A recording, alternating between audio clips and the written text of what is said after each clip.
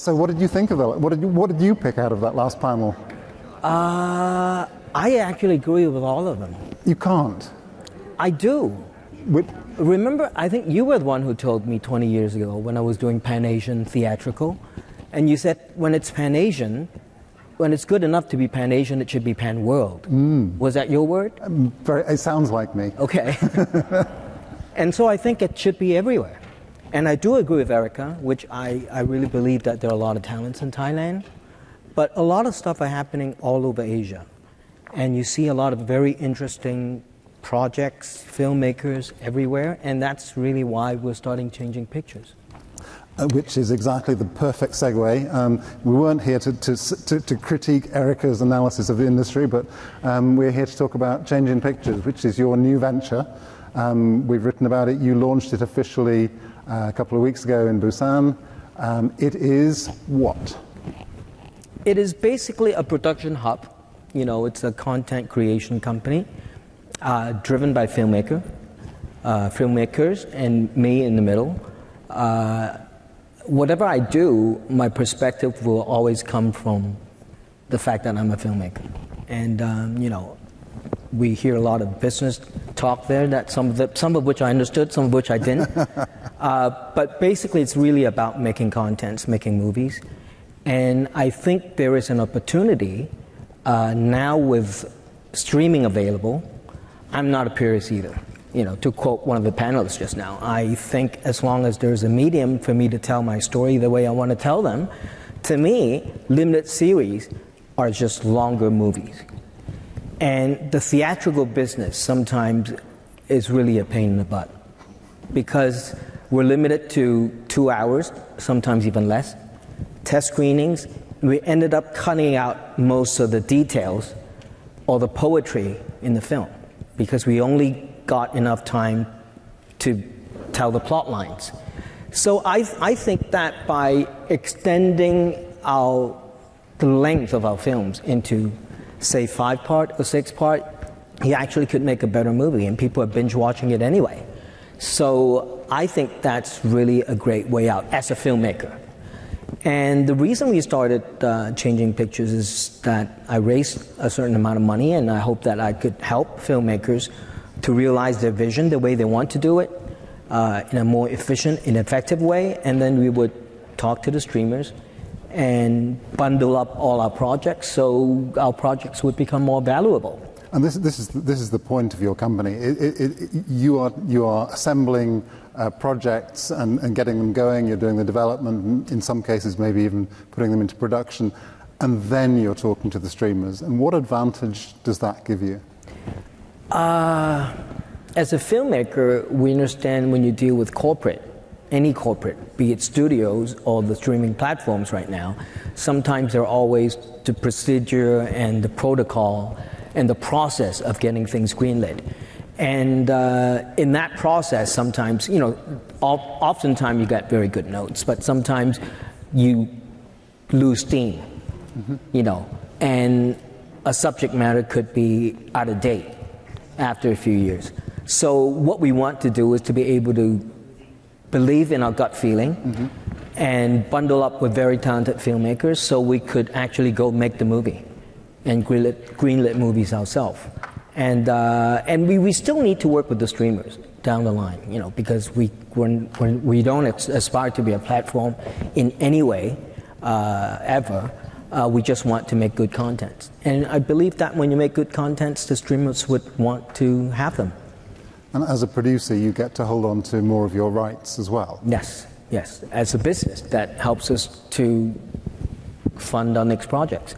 See, obviously, you know, we have about 20 projects in development right now, 5 we announced, and I hope that out of those 20 projects, half of those would have season 2, season 3, and spin-offs, hopefully. So that somewhat is a business model, I believe. What are the projects that you've announced?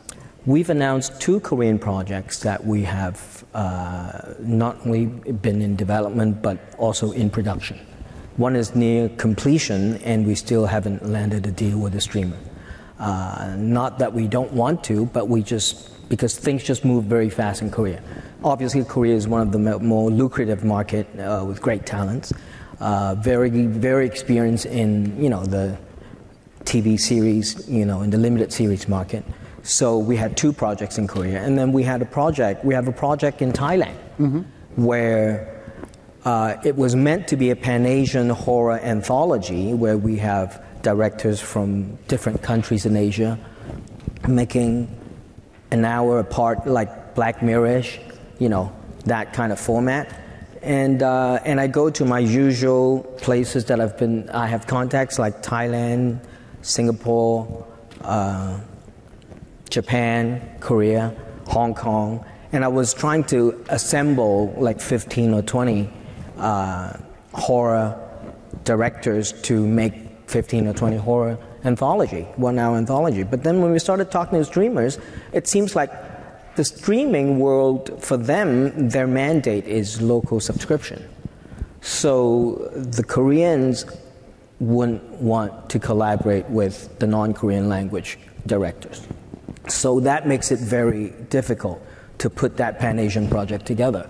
So we ended up rounding up 8 Thai directors, so we can have a total Thai series anthology. And then I would have to go and round up 8 Japanese and 8 Korean directors, which is a lot more work. But in the process, that's why I agree with Erica about Thailand. Then I discovered, I have contacts with Thailand for the longest time because I'm half Thai, and I used to work there, and I travel there quite a bit. And but then I find a lot of young directors that are very interesting. So it actually turned out to be a good thing that the streamers didn't want a Pan-Asian series, because now I discovered 12 Thai directors. Right. So I really believe Thailand is the next country. But I also quite disagree with the fact that with what we're doing, I'm not a purist, and I think I just want to tell stories the way I want to tell them. And if streaming is the way to go, so be it. And in the future, if there are other mediums, I wouldn't have a problem with that. I wouldn't even have a problem with people watching on the cell phone, as long as they're paying attention. Because I actually really enjoyed watching movies on a plane. I get more, it touched me more. Have you ever cried watching? I cried all the time on the airplane. Way more on the plane than in the cinema. Me too. So there's something about that little monitor that, that really works for me. So, so much about being a purist. Of course, if you want to see Top Gun, you want to go to the cinema, but Top Gun doesn't come along very often. No. 2 Koreans, 1 Thai. What are the other 2 that you've announced? The other 2 that I've announced, one is a real-life murder story that was set in 1945 Shanghai. It's a Chinese language series set in Shanghai that I'm directing. It was supposedly a movie that I was going to direct in 2016. And everything was on the go, and then the problem was I realized that I couldn't get the movie under 3.5 hours. So there's no way I could do a theatrical movie at that length. So I thought of chopping it up and making it 2 movies, and then that didn't quite work for me. So I ended up resurrecting that project, and now it's going to be a 5-part or a 6-part series, however long it takes, for the story to be told. And I believe probably 4.5, 5 hours, into 5 parts would work. So that's my next project as a director, and that's with Zhang Ziyi attached to star. And then I have another project, which is also Chinese language, set in Hong Kong, about the lineage of the passing of the lineage of martial arts, of the everything we read about the mystery of martial arts, whether it be leaping, putting your hands in hot stoves, and cracking through walls, and stuff like that. So it's all passed on for hundreds of generations, for thousands of years. Genetically? Not exactly genetic. It's something that there are people who have these special powers that could absorb this energy, and then everyone who has that energy in every generation would have to find someone to pass it on to. Got it. It's kind of like Tibetan Buddhism in a way, where you have to find the next Lama, and it's really in a universe of itself. And that Donnie Yen is going to be a show on it. Fantastic. You started off our chat by referring back to Applause Pictures and the origins of that at the beginning of the century.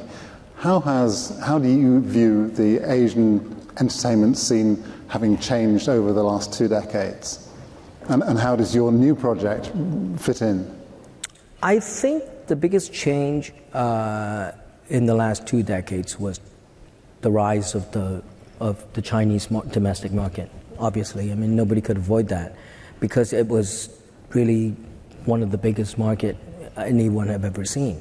And with streaming, it's a little bit different, because now your market is not only just one territory.